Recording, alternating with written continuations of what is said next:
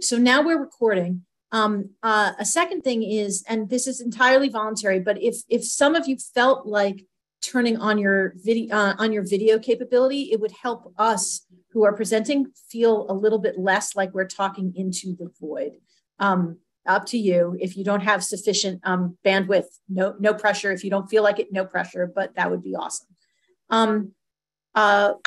Finally, as you can tell, we have sign language interpreters and we have computer transcription. If anybody's having difficulty with accessibility for this event, I'm gonna ask again that everybody make sure you stay muted.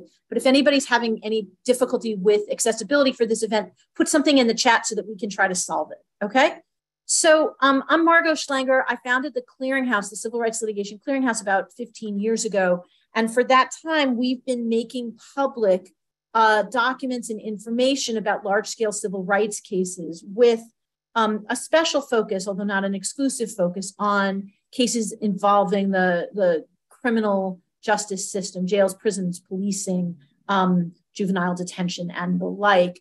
And we feel very strongly that making those documents and information accessible to people is useful, both for folks who run jails and prisons and also for people who advocate for those on the inside.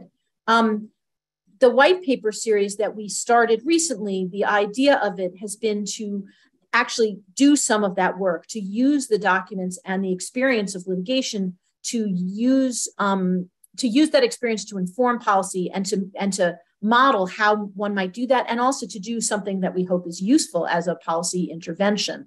So our first white paper is the one that's at issue today about deaf, hard of hearing, blind, and low vision folks behind bars. So what I'm assigned to do in this webinar is to show you the clearinghouse, show you where all of this stuff is, and then get out of the way a little bit for Tessa and Amy to talk more about the specifics, although I'll venture back into the conversation as well. So that's what I'm going to do.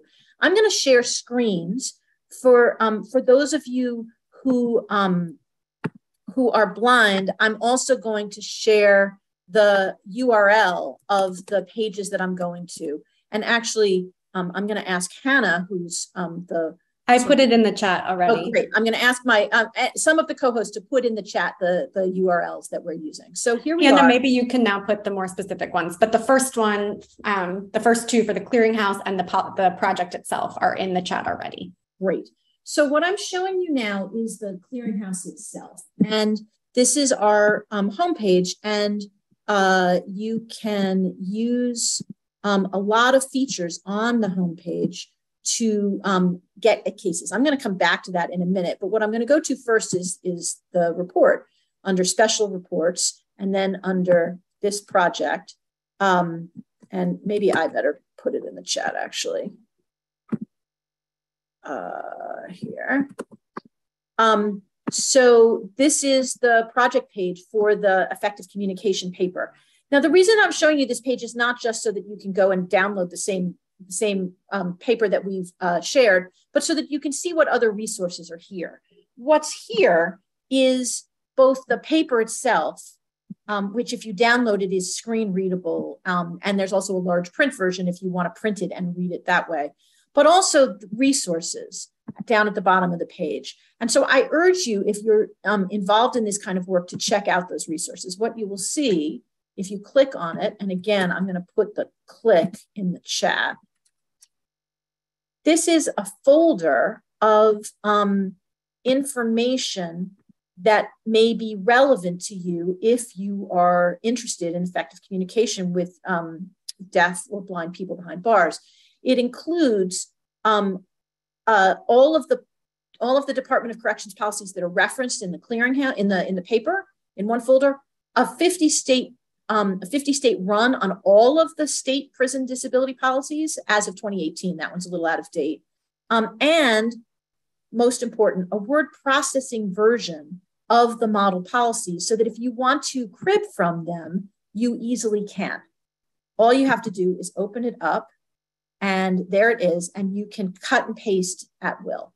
So so that's the first thing that I wanted to show you. The second thing that I wanted to show you was just to talk about how did we arrive at the document that we're about to spend the rest of the time in this webinar discussing. And so the process here was that we began with the litigations, and there are many. We've collected 65 or 69, 68 cases. They're here. Wait, I better put that in the chat again for people who can't see it. We collected up the 68. They're almost all class actions. Although you can see at the top, there's one that never got filed in court at all. It's just a Justice Department settlement. But they're basically class actions involving deaf or blind prisoners. And we collected them, we read their settlements, we read their pleadings, and we learned from them. That was step one. Step two was gathering up experts from a variety of perspectives around the country, lawyers, affected family members, people who have done consulting work on the issues, people who work in jails and prisons, and both interviewing them and then doing several focus groups where we talked to them both before and after there was a draft of the paper. And so that was basically our process, and we landed on the paper that we're sharing with you. So the paper itself, I think I'm going to stop sharing at this point, but the paper itself does a couple of things. Number one, it presents some information about the need for interventions in this area. Number two, it does a summary of the law that's applicable, the requirements of the ADA, which I'll talk about in a couple of minutes. And then number three, it presents a set of policy recommendations that are drafted not for people to read and then think about. I mean, of course, you should read them and think about them, but not for people to read and mull over and think, I wonder how that could be reflected in policy language in a jail or a prison, but rather set out in the format that jails and prisons tend to use for their policy documents. So the idea is that they're made there, and they explore what we know from our own experience and what we learned from all of that consultation are the major issues. So I think that's what I intended to go. Oh yes, one more thing, and I have to share screens. I skipped one thing, my apologies. Just so that you can see how to use the Clearinghouse your own self. The Clearinghouse is very searchable. So if you got interested in this or any other topic, you can search. As you can see me doing, you can search by case type. I'm going to look for just prison cases.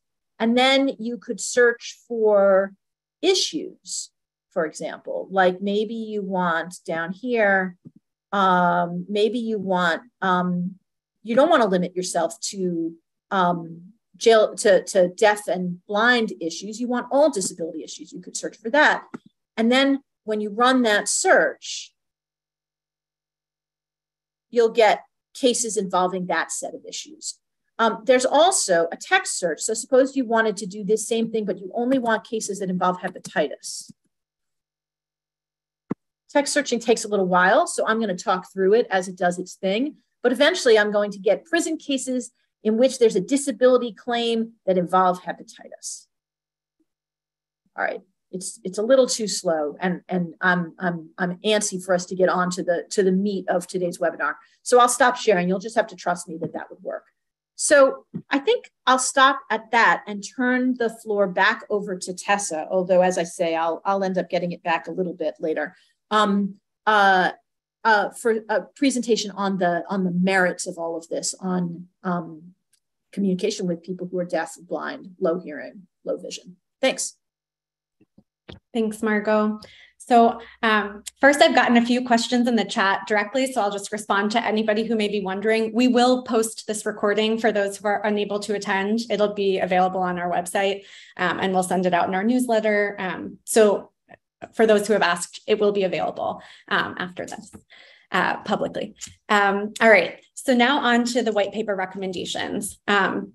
We won't have time today to go over everything that we recommend in the white paper, but to get us to start, to get us sort of thinking about it, I figured I'd start today with some of the broad principles that guided our approach to these policies, and that over and over again, the advocates and folks that we talked to emphasized as necessary for meaningful policy reform in this area. So the first is the importance of being proactive and preparing in advance. So this means even before anyone who needs these kinds of policies, anyone with a communications disability is in custody, a jail and a prison should adopt policies and protocols along the lines of what we recommend in this paper. They should train staff on how to identify communication disabilities, what the law requires, what people may need, what's available in this setting. They should hire experienced, qualified ADA coordinators, people who have experience working in the disability field and understand the requirements, not just of the law, but also how to interface with community organizations who may be able to support here, and where the resources are, and how to track developments in innovations and technology in these areas. Along those lines, it's important, again, proactively to engage with the community organizations and resources that do exist, community-based service providers, training centers, centers for independent living that may be able to help develop resources, that may be able to guide jails and prisons to what is available, that may be able to help when someone comes into the jail and prison and needs, for example, training on how to use a white cane. It's also important in preparing proactively to make sure that the facilities are set up, have the technologies, have the requisite video phones, caption telephones, tablets with screen readers, non-auditory alarms, the kinds of things that can't happen with a snap of fingers as soon as someone needs them, but must be available as soon as someone arrives. And create accessible versions of all materials. So if there are orientation materials that are in written form, there should be sign language and captioned videos of those written materials, brailled or electronic versions with the available assistive technology, screen reading devices, et cetera, to make those materials accessible. All of that should happen before it's needed. So these are among the things that we point to that should be happening proactively. It's also essential in when developing policy in this area and implementing policy to remember that there's no one-size-fits-all solution, that every policy or protocol that we recommend needs to be individuated and account for variation. The fact that people are differently abled, may be multiply disabled, may have different needs from somebody who shares the same disability with them. So there's no one-size-fits-all solution, and both policy and practice needs to account for that. Along those lines, there should be choice should be maximized. So the person who, the incarcerated person themselves should have as much choice and agency over the accommodations and modifications, the auxiliary aids and services, the medical devices, et cetera, that are that they end up using to facilitate effective communication and participation.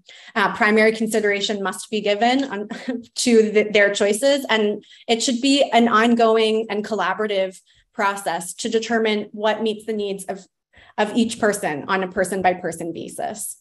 This requires similarly flexibility and continuous checking in, and as I said, continuous dialogue. And another reason for that is that a person's needs may change over time. What they needed the first day that they entered may be different than what they need a few months later. And similarly, technology adapts.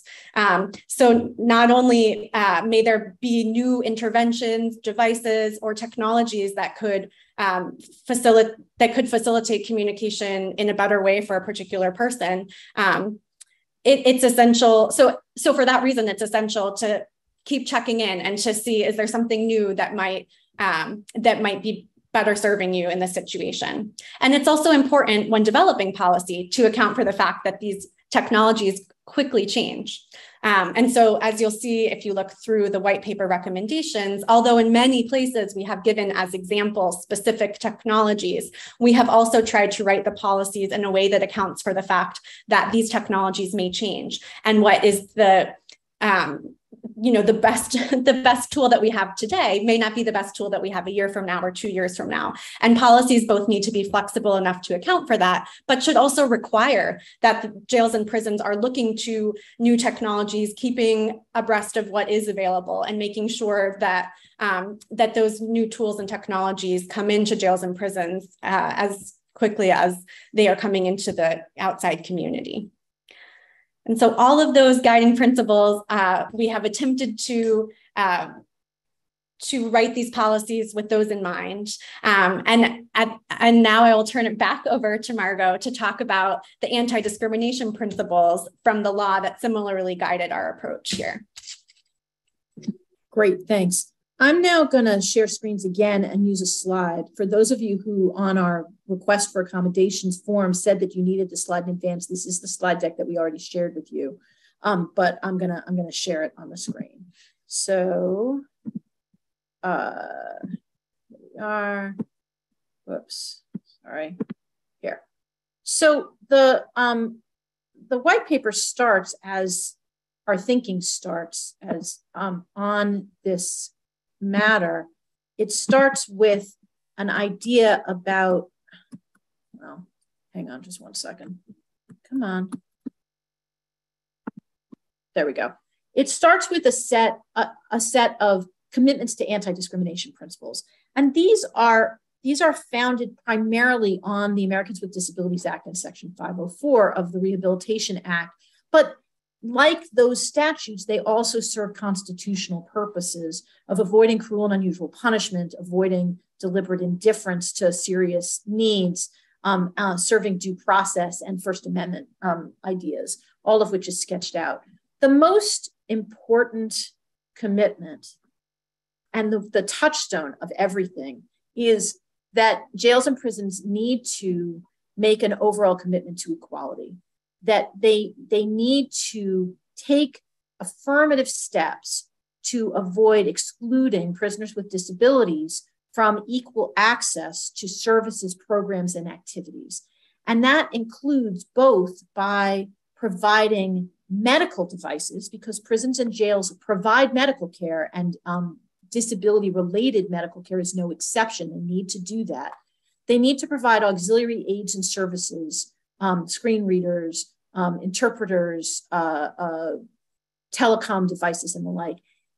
They need to do that, and they need to be look at and make reasonable modifications, which in this document we call reasonable modifications and accommodations, because some people are unfamiliar with the phrase reasonable modification, and they're much more familiar with the phrase reasonable accommodation. And so we try to just name them both.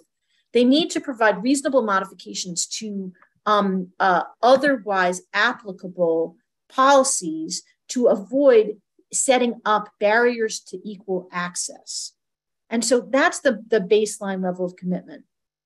And we run through a set of things that come up in jails and prisons. The one you'd think that we would go right from the overall commitment to equality right into sort of, as lawyers, the theories of liability, right? No disparate treatment, reasonable modifications, effective communication. But we actually put in the very second place the idea that disability should not be punished, because that looms so large as a problem in jails and prisons, where somebody signs to communicate and all of a sudden they're being accused of gang membership, or where somebody doesn't hear an order to stand up for count, and all of a sudden they're being punished for disobedience or for failure to present and the like, right? So no punishment of disability or its expression seemed to be important enough that we called it out. After that, this runs through for those of you who are lawyers, what will be the familiar fonts of liability under the ADA and 504, right? No disparate treatment. In other words, no saying, as prisons I've had connection to have, that prisons that I've observed sometimes say, no saying things like, people who are deaf can't have jobs outside the walls, right? Those are very good jobs when you're in prison. They pay more, or sometimes they earn more good time. No saying, well, if you have a disability, you can't have those. No disparate treatment. Reasonable modifications, if you have a rule, for example, that says that, I don't know, that people have to journal in order to participate in some kind of rehabilitative education, and you've got somebody who can't write because they're blind and they're not being provided any implements that allow them to write, then you can't do that. You need a reasonable modification that allows them to journal in some other way. And effective communication, that communication with people who have communications disabilities like hearing or vision impairments, or like being deaf or blind, that communication with those people has to be as effective as communication with people without those issues. I think that's probably sufficient for this set of running through, although you can see there's a couple of other things in part one. And I need to ask Tessa if I'm supposed to do the next slide or if you want to. I'm happy to do it. Do you mind keeping it up? Nope, there it is. So as I mentioned, we're not going to be able to get to everything today. So we decided to focus on one policy to give you an example of how some of those broader considerations that I talked about earlier informed the approach here and should inform an approach to policy reform in this area, and also to show what one of the policies suggests. So this is policy 8.7, which requires non-auditory alarms, alerts, and emergency notifications. And one thing that we had heard about happening is prisons have an alarm that sounds. And for the folks who aren't able to hear the alarm or the alert, they may rely on an in-person notification system that can be much slower or not happen at all. Is susceptible to human error in a way that the alarm is not. And so that and other approaches, don't take the place of in the way that they must to be effective, the auditory alarms and alerts. So we have attempted to develop a policy here that does a better job of doing that. And so this policy, as you can see, requires non-auditory systems for emergency notifications, for routine notifications that apply generally. So for example, it's mealtime, it's count time, and also for individual notifications, and something that might take the place of an announcement to a particular person telling them that they have a visitor, for example. And we have suggested here some technologies from 2022 that would work. So for example, it may be that you give people vibrating pagers, and you use those in conjunction with an electronic message board. There may be bed shaking devices or visual alarms for an emergency notification. In addition to vibrating pagers, again, might work in that setting. But we have suggested these as appropriate devices now, accounting for the fact that there may be developments that work better in the future. Could you go to the next slide, please? And so the policy also requires prompt repair and replacement of these devices. This is a common theme throughout. Anything that someone's relying on to communicate and participate in a jail and prison, there can't be a delay if the thing breaks. It needs to be both promptly repaired and also immediately replaced in the interim. Any non-auditory alert should be visible from everywhere, and should happen promptly, sort of at the same time and giving the same amount of notice as the auditory alerts do. And you'll see in E, we reference the person-to-person systems as something that might supplement our recommendations, but should not replace them. And then finally, we require staff training on these systems, which again is a theme throughout, that staff need to understand what's available and how to use them, what to do if they break, what the policies and procedures are. And so with that, I'm going to turn it over to Amy Robertson, who's going to tell us about recent work that she's done in Colorado and work that she's doing currently in Tennessee. Go ahead, Amy. Hi, everybody. I'm Amy Robertson. I'm a lawyer in a private firm, Fox & Robertson, here in Denver. First of all, I want to say I am extremely humbled both by my co-presenters and by the audience. The cool thing about this kind of Zoom format is I can see the audience, and there's some amazing practitioners and others in the audience and experts.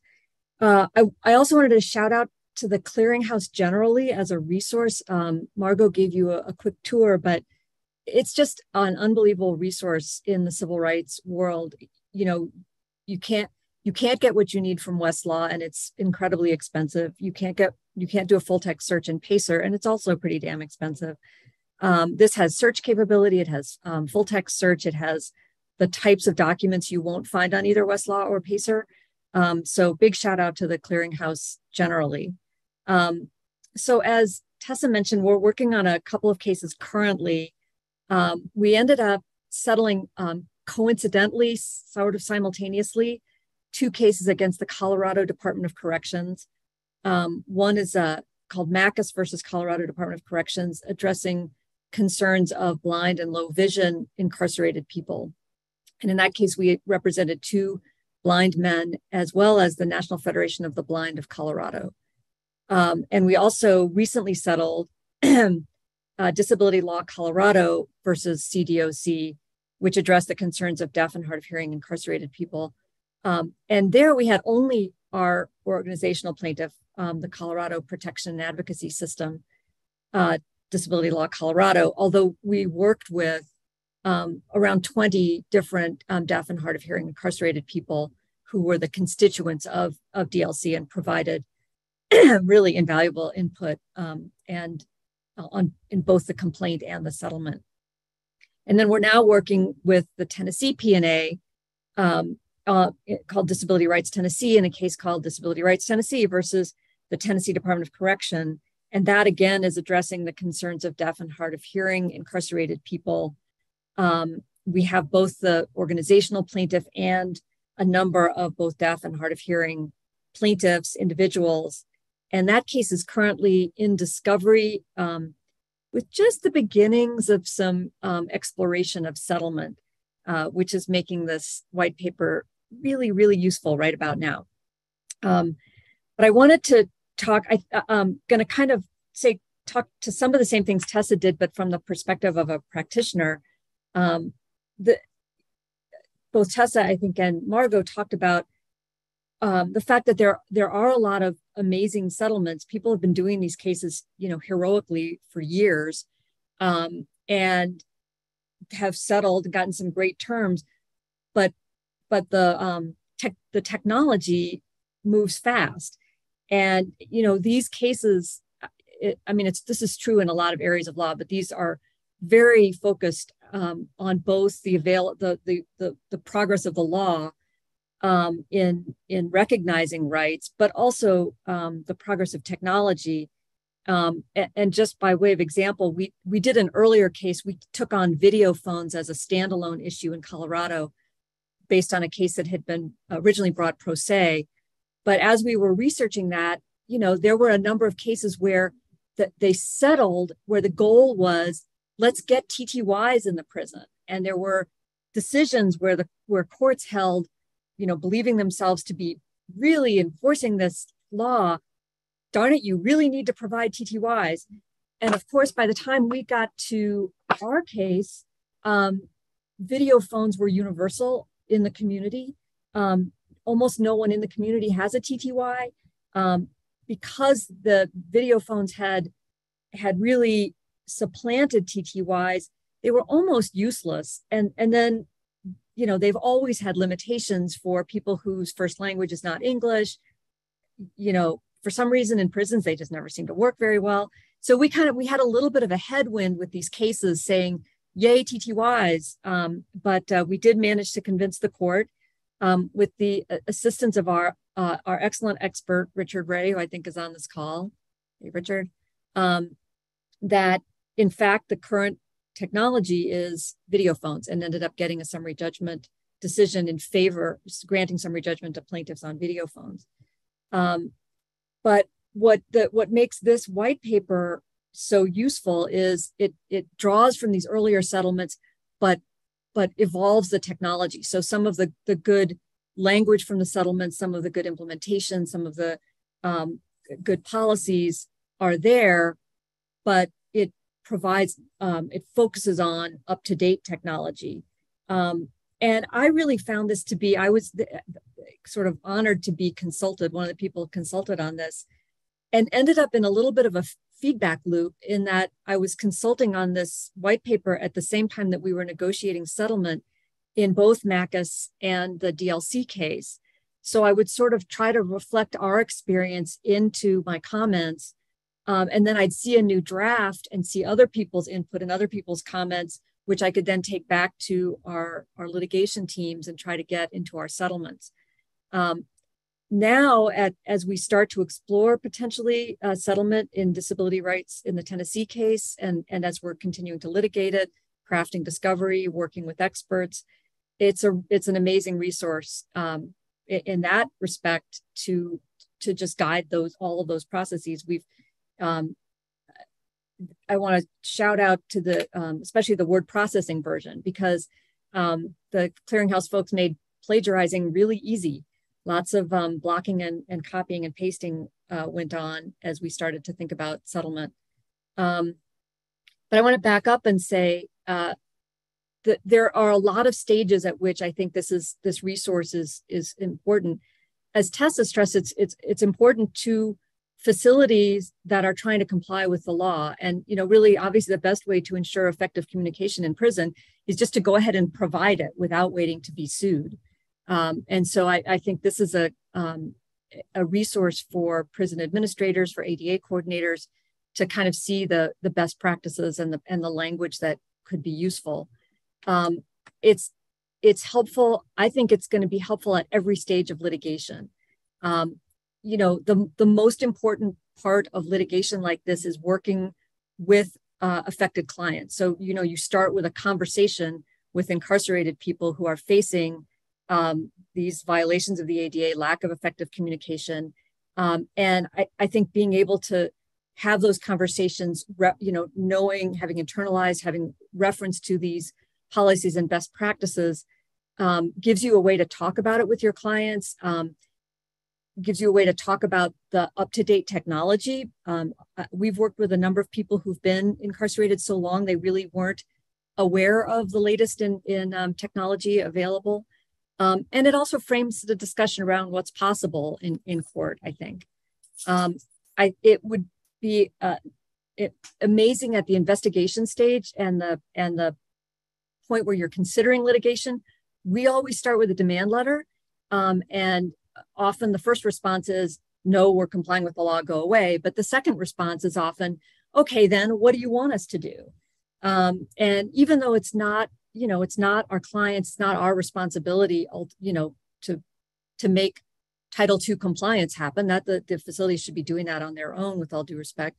But it would have been great in each of these cases at that demand letter stage where they say, what do you want us to do? To say, here, this is what we'd like you to do. And have a kind of ready-made set of policies that could jumpstart that discussion. And then it's, again, it has been in the Colorado cases and will be in Tennessee, amazing during the settlement process to have these best practices, to see what other people are doing, and how that information is filtered into this white paper. So that is, I guess that's my perspective as a general matter from the litigation front. Happy to talk about that, and also any of the specifics of the settlements that we just entered into, Macus and DLC. But I'll shut up for now and let the organizers turn it back over to comments and questions. Thank you all. Thanks so much, Amy. So we're going to start the more interactive part now. And I invite you all to put comments and questions into the chat, and Margo's going to take over for me in 1 second. But while you are thinking about questions and typing them in, I would be remiss not to emphasize what a collaborative effort this was to develop these recommendations. Amy alluded to her own role.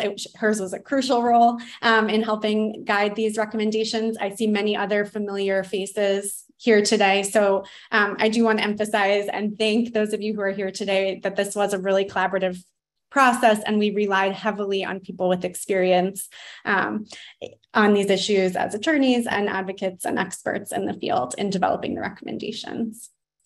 And with that, I'll turn it over to Margo. Great, thanks so much.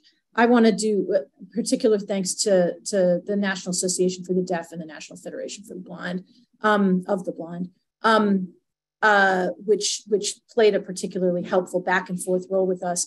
And I'm a little bit riffing while people put things into the chat, so this is your time to put things into the chat. But one other thing is in our future, which is that we're going to create a Know Your Rights document out of all of this. And so I see so many fantastic advocates and also people who are involved in jails and prisons in other ways.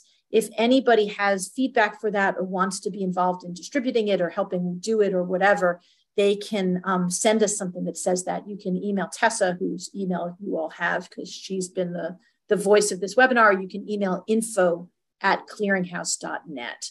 And say, hey, I want to be part of that creation of a Know Your Rights document, which we're then going to distribute to people. We're also going to make all of these white papers available behind bars by way of Lexis, which I'm kind of excited about. So for places whose law libraries have a Lexis contract, which is a lot of them, it turns out, it'll be freely available by that method. Okay, so now there are some questions. Charlie asks whether or not the first step is to hire a disabilities coordinator. And you're right, you must have missed it because it was the very first thing that Tessa said. Good point. You talk fast, I'm sorry. Amy, there's a question for you, which is about PLRA exhaustion. I feel like the PLRA has, it's been like a constant in my career. So I love this question. But the question is from Courtney Holthus. How does the PLRA come into play when the prison is not following its grievance procedure? You could answer that. I can answer that, whichever you prefer. I'm going to let you answer because I think you are much more an expert in the PLRA itself. And that question really is a PLRA question rather than a ADA. I will say two quick things. One is I can't say enough about organizational plaintiffs because there is good law out there that organizational plaintiffs do not have an exhaustion requirement, and our partners, Disability Rights Tennessee, Disability Law Colorado, and the National Federation of the Blind of Colorado helped us just blow right past that exhaustion requirement.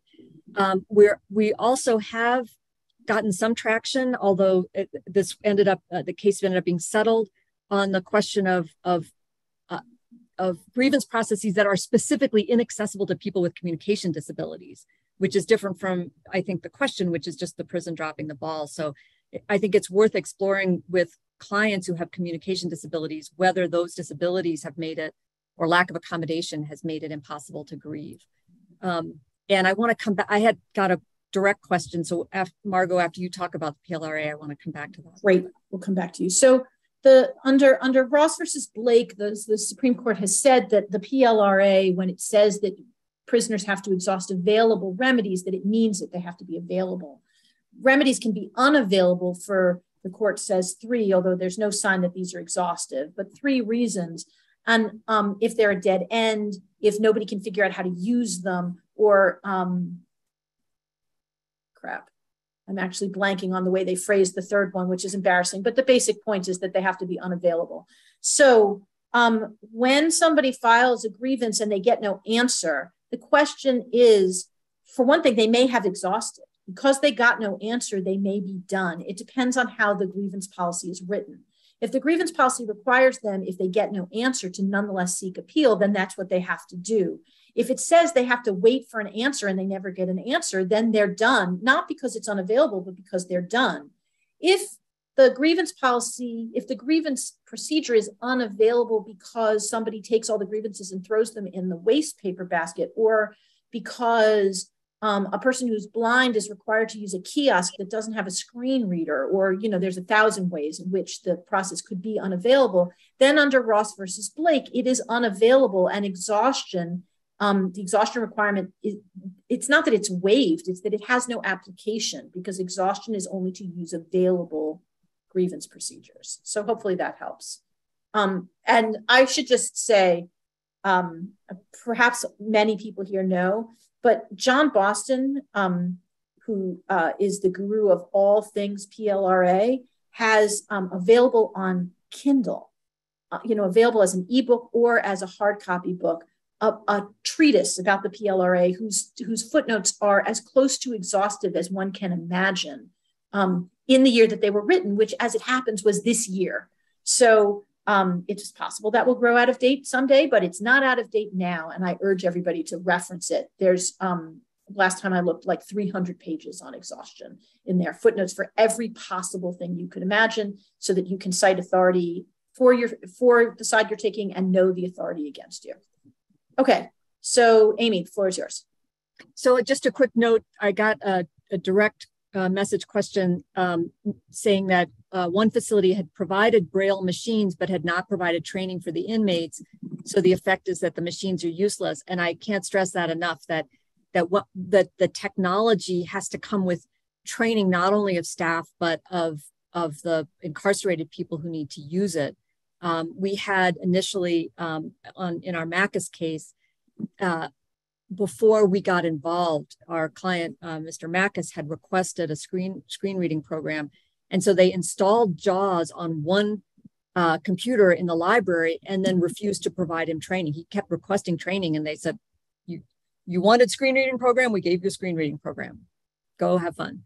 And it was utterly useless. So part of any settlement, part of any negotiation needs to be provide the technology and provide the training to our clients. Great. Michelle has the question that since prisons are starting to use scans of mail and then send electronic copies to prison mailrooms, and the question is, how has that impacted disabled folks behind bars? And my instinct is that sometimes that actually might even be good, because you could end up with things that are available on screen in places that have screen readers. That might actually be good. On the other hand, most places don't have screen readers, and so that ends up being very bad, because you have an electronic document that that somebody can't read. However, they probably couldn't have read it in hard copy either. So I'm not sure that disability access is the right way to think about this change. Now, at this point, because there are so many experts here who are closer, and maybe some of them have observed this more closely than me, I actually want to ask if somebody has more experience on this, pro or con, maybe they can like unmute yourself and speak up. I'm just going to add real quick that one of the things we fought hard for in our Macus case was to get scanners. Now, the Colorado Department of Corrections has not moved to full scanning, but we now have, our clients now have in their day hall what's called a Sarah scanner. And to the extent they have something that is, more or less screen readable, that's typed rather than handwritten, they can put the document under the Sarah scanner and it will be read to them. So that feature, like Margo said, can be really useful. All right. Is there anybody out of everybody here? I can't see raised hands. I suppose you can use the raised hand function of Zoom if you want to raise your hand. But if you're just raising your hand like this, I'm not going to be able to see it. Nobody? Okay. So we'll just make do. Yeah. So TL says that incarcerated folks have been fighting against their mail not being sent directly to them. And that's absolutely true. And I don't think they've had a lot of success in that yet, but it's early days yet. So we'll see what happens. What I'm not aware of is this a different or worse problem for people with communications disabilities than for other people? TL, if you have any insight into that. And Roxanne says it furthers the isolation people experience. Fair enough. Fair enough. So, okay. Other questions, or we've got 10 minutes left. If there are people who want to speak to kind of next steps, things they wish we would do, things you'd like to do with all of this, to open it's a little complicated. We've got 92 people here, but we'll try it and see if things get too chaotic. Does anybody want to, kind of raise their hand to have a conversation, or if anybody has any additional questions, just put them in the chat. I'm a little tempted to riff while this happens. So let me just say that in some ways, the litigation has focused extremely on telecommunications. There's been more telecommunications litigation than anything, and with a lot of emphasis on video phones for people who sign to communicate. And I think that is extraordinarily important to avoid isolation of people who sign to communicate. So I don't mean to knock that litigation at all. I do think that there is room for that. What hasn't been litigated so much, and there's room for a lot of improvement, is things for people who are hard of hearing as opposed to deaf and sign, and even in telecommunications, so that caption telephones, which are really good technology, have been underutilized extraordinarily behind bars, even more than video phones. And that's a technology that for people who don't sign, who can speak but don't hear very well, that's a technology that can really transform their ability to connect with their loved ones while they are behind bars. And so we've really tried hard in this white paper to take account of both the capital D deaf and also people whose disabilities are perhaps later acquired or a little bit more on a scale than that. Amy, looks like you had something that you wanted to say.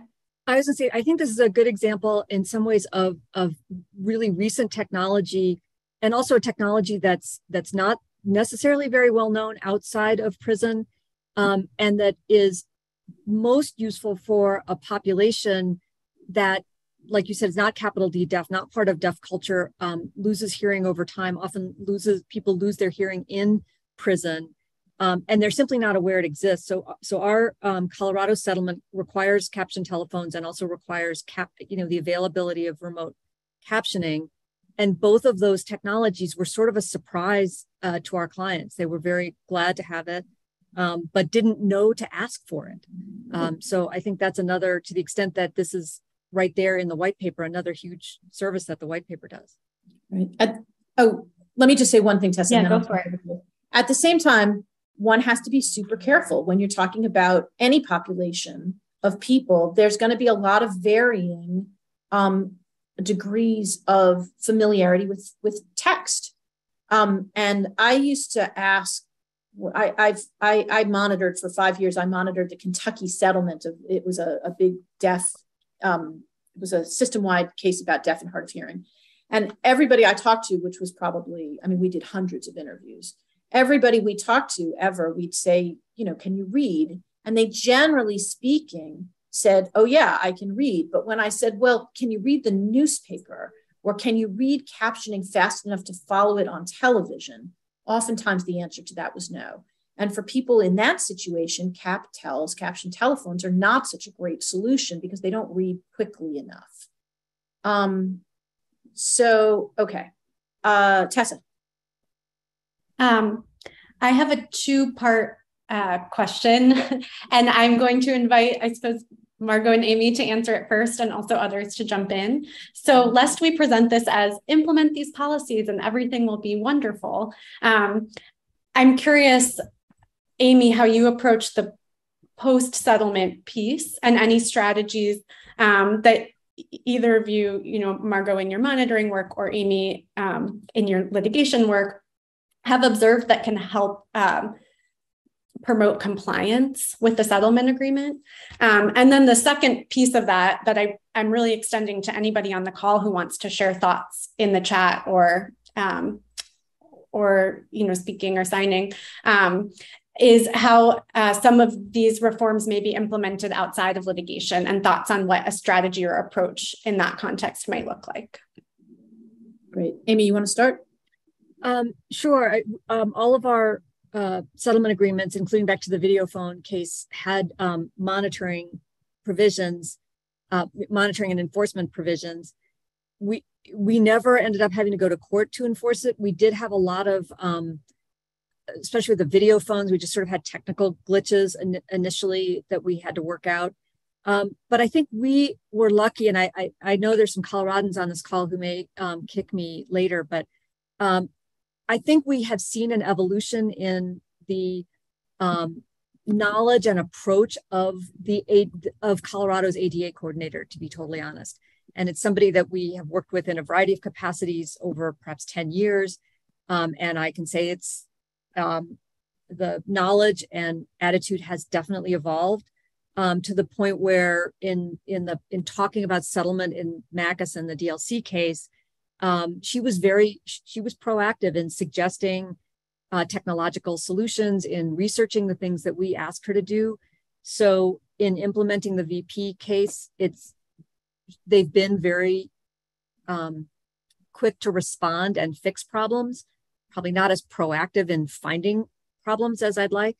But I think when you're settling, I think it is incredibly important to have, detailed provisions in the settlement and a detailed kind of monitoring and enforcement provision.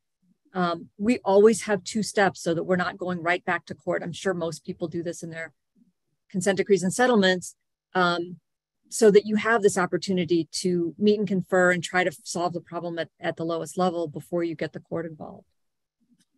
Great. So, Carolyn, I'll call on you in 1 second. I think that one of the ways to get jails and prisons to do ADA compliance without a lawsuit is to make it as easy as possible. I think that's important. I don't think it's the job of non-administrators to make it as easy as possible, but I think it helps.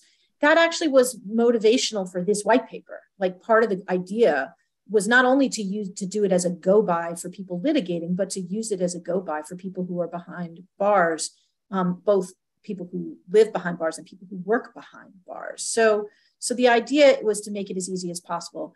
I also think that one wants to think at all times about making as many steps as possible auditable, so that if an institution has some interest in figuring out if it's happening, that they actually have the ability to do that. So, for example, some of this could be very simple. You can put a piece of paper on top of the video remote interpretation laptops, which people use, that says they have to be logged out. And if you look after a month and they've never been logged out, well, then that suggests that people are not using them the way they should. And so you've built in an automatic auditableness, which is helpful. Okay, so we've got 2 minutes before we promise to be done, and we have 2 questions on the table. One is from Charlie from Cure, and he says he wants to know about ADA coordinators, if it's really important that they have a disability and how many of them do.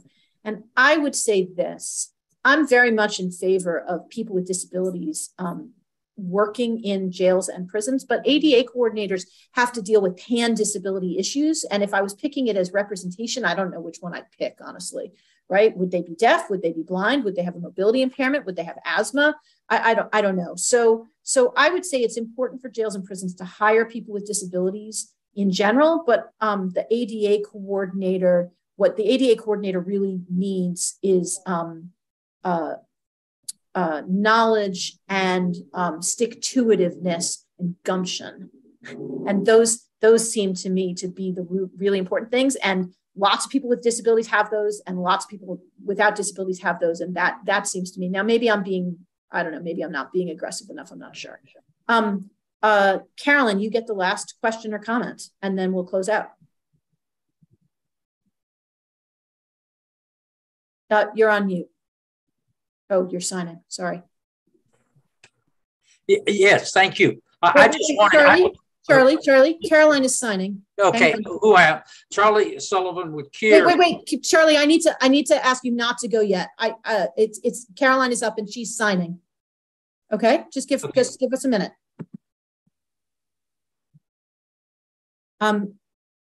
Is the interpreter interpreting for Caroline? There you go.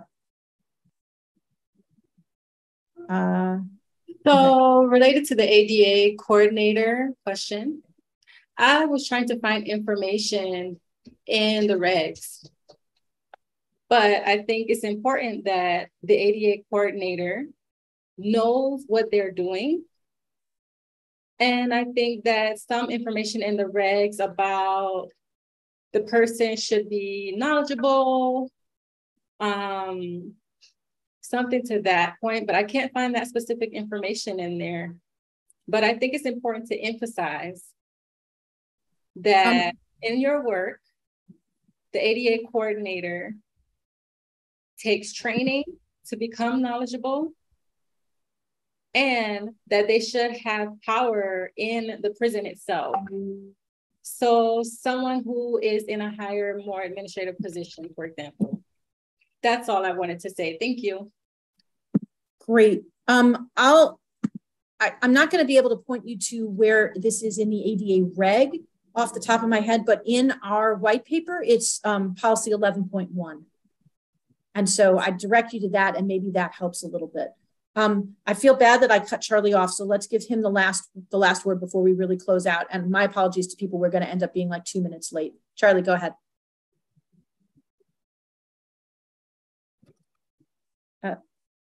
Now you need to unmute. All right, this may not work. Can you unmute? You're still muted. Yeah, I would just say I thought the white paper recommended that that someone with a disability be hired. But while I have a chance, I'd like to say, and I hope that I was surprised to hear that speech patterns were also included. And of course, we have the example of the president with the stutter. I grew up, and I think maybe I still have it, but I was tongue-tied. And I think there are many, many people who have that disability who are incarcerated. And I think it's something that maybe further presentations I look forward to hearing about. And you included speech in the white paper, if I remember correctly. Right. Thank you so much. All right. I think we better close out since we promised to be done at 2 and it's 2:02. I want to again thank everybody for being with us. We will post this webinar as a video if you have any colleagues who you think might be able to see it. And I urge you to both use the white paper, use the Clearinghouse, and to be in touch with us if you'd like to be involved in the Know Your Rights piece of things or in any other way. And to be in touch with us, the best way is to do that at info@clearinghouse.net, because that goes to lots of folks. So I think with that, we'll turn off the recording and